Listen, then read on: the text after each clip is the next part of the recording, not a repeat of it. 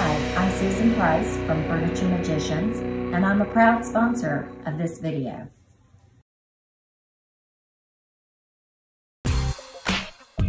My name is James Cameron, and I love Rolls-Royces. And I want to welcome you to the Rolls-Royce and Bentley University Buyer's Guide. Let's start class.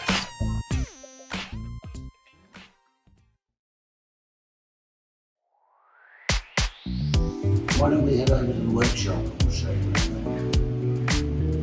There you go.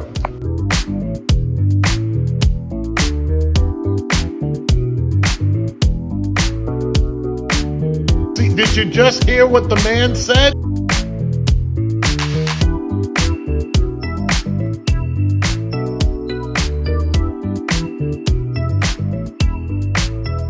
And I'm going to tell you right now, I hit that lottery 3 of these cars ago, okay? I'm telling you right now. I got a better idea, is I wouldn't mind retiring. You can buy the business, I'll work it. Don't tempt me. Do not tempt me. Absolutely.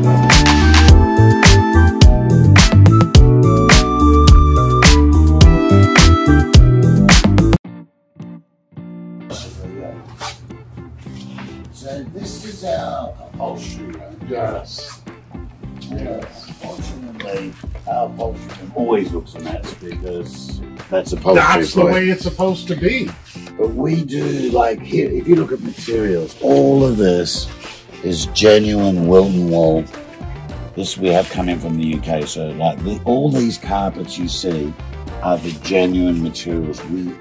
This is an area that I'm really big on, that substitutes are not acceptable to me, because the biggest cost in putting new carpets or putting in new leather or whatever it might be, it's the labor. Yes, the material costs more. Absolutely. If you're going to spend that much on the labor, don't skimp on the materials. Do you know what I mean? Yeah. Like behind you, sorry James, I'm just going to shove you away. That's all right. That happened to me on the court all the time. All of these, my hands are dirty, so I gotta be careful, but these broadcloth wools, which are for the headline.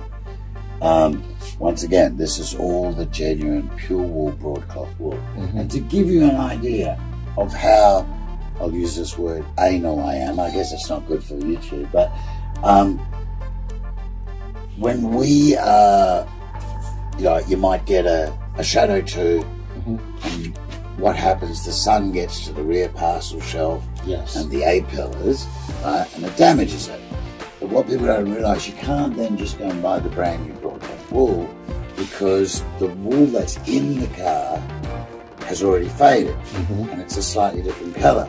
To show you how ridiculously anal we are, we take that broadcloth wool, and if you look carefully, my hands are dirty, and probably won't even show them. See how that is lighter than that? Yes.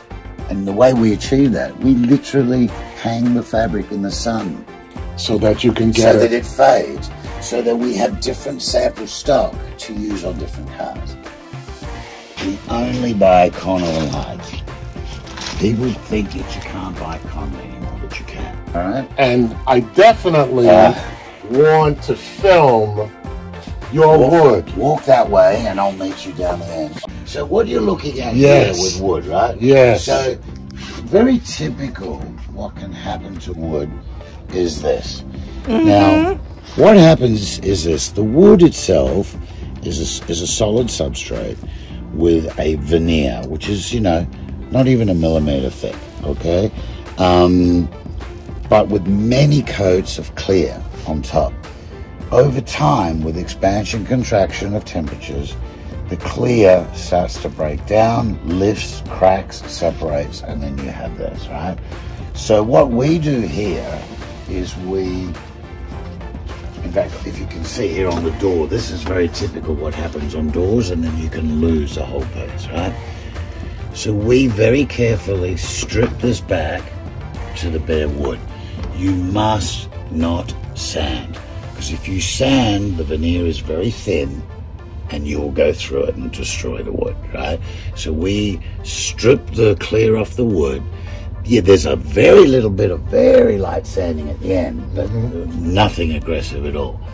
And then using what we called, from the factory, the Rolls-Royce multi-layering technique, where you apply clear. Right. And you might end up with over 20 coats of clear. Yes. The first 10 coats are layered, but after the first 10 coats, you're wet sanding between coats. Right. And the whole idea is you want to end up with Like a finish that's like glass. Yes. You when I say you don't see the grain, you see the grain as in the color, but you don't see the pores of the grain, or if I can call it that, right? And that is where you want to be. Now, I was very lucky because, as I say, I've been to the Crew factory over the years, and I used to watch them doing this, and it was a great way to learn. Back in those days, you were allowed to wander around the factory. You can't do that anymore. And this is usually where most people go wrong in the wood. Now, I make no, there's no question when you do it properly like this, it's labor intensive, and anything by nature that's labor intensive is expensive. Sure. There's not much you can do about it. But I still believe it's an area that people should not skimp on, because, like, here's some wood that someone did, not us. It's not bad, but it's still wrong. Rolls-Royce used a process known as book matching. This particular work that was done here has not been book matched. The color applied in here is incorrect. It's black. It should be brown. So, I'm very particular with getting these things right. Like, if you just look at this little piece here, it's a little dirty. Let's get one that's, well, it's dirty because we're in here, but the point is you've got to get the right color in there, which is a matched brown. It's how the factory did it. And you've got to get the right amount of coating on that. Wow. This is incredible. And I've gotten to know the wood so well over the years that I can pretty much tell you which one of those comes from what year. Like, I can tell you that this is about 72, 73. This is about 70, 71. This is about 75. That's 75, 76. This is 76. And towards the end there is Shadow 2. Wow. And I just know because of wood, like this wood here is African burl walnut. So back in this period, Crew was sourcing their veneers from Africa. In the mid to late 70s, they were sourcing their wood from Milan, Italy, and this is Milanese burl walnut. Same as on the side here. This one here is Australian ash.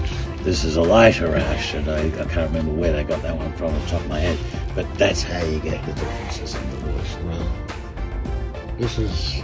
And if you look at this, you can really see this book matching technique. Let me get one of these off. So if you look here, if you look at these two, they almost like geese.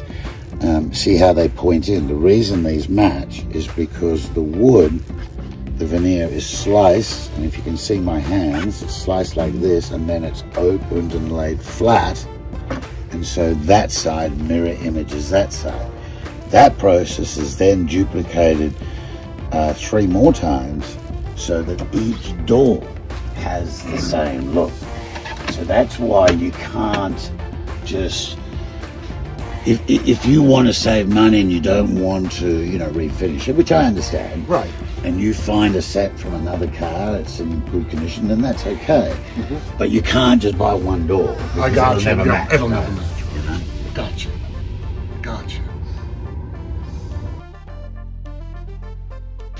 This is what you don't do with wood.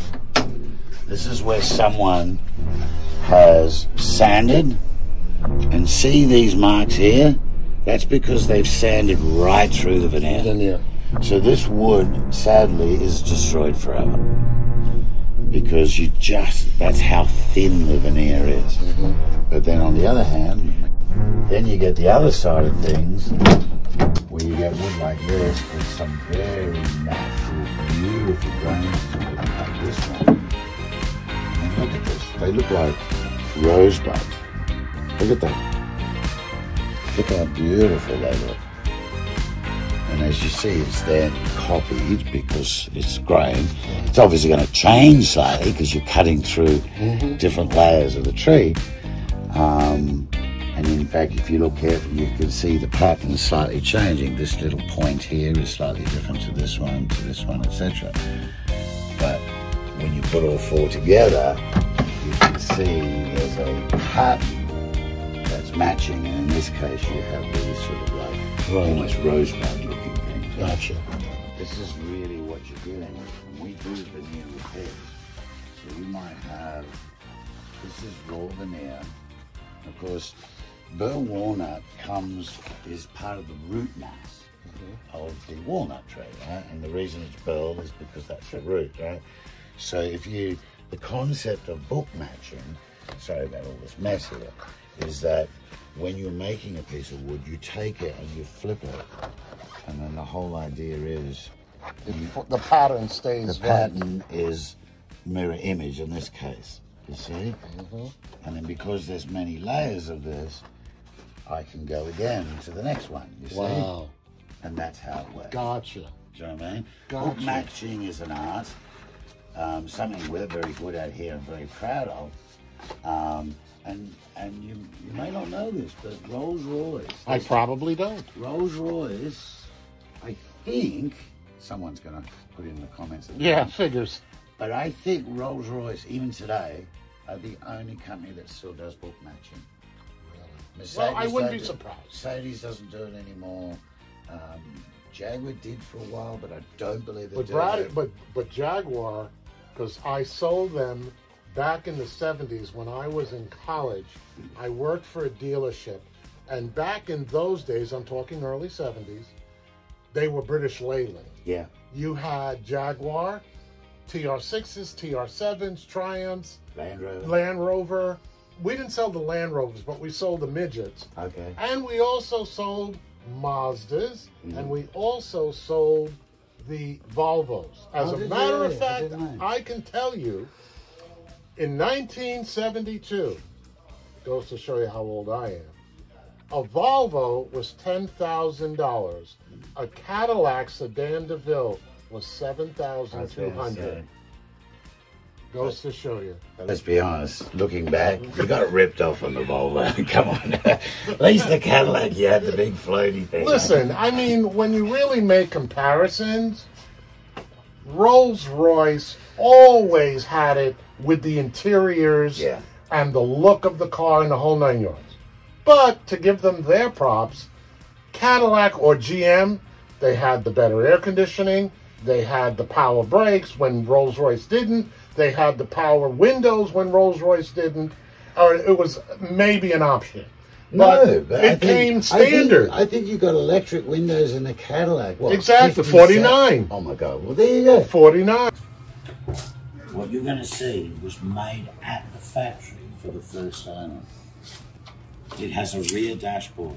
Really? Speedometer, tachometer. That is factory, not put in afterwards. Careful. Yes. I mean, that was a factory bespoke option. This car has a lot of what they call Radford options, umbrellas and little compartments. Umbrellas before the umbrellas. Yeah. But look at that.